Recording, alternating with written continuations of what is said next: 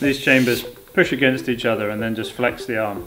And that's strong enough to lift my arm. What we're trying to address is a lack of availability to physiotherapy for principally for stroke patients and people who have maybe suffered some lost mobility in the upper limb, in the arm. High muscle tone is what you see when the muscles develop spasticity, and the high muscle tone means that they end up kind of in a fixed pose with the muscles contracted. Patients typically, just because of restrictions with access and finances, they just don't get as much rehabilitation as would be ideal. Throughout the rehabilitation, physiotherapists will try to just mobilise the limb.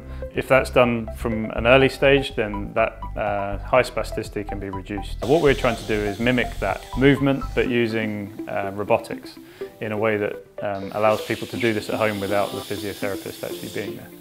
Soft robotics uses flexible materials to kind of generate the forces that we need to mobilise and to move the limb.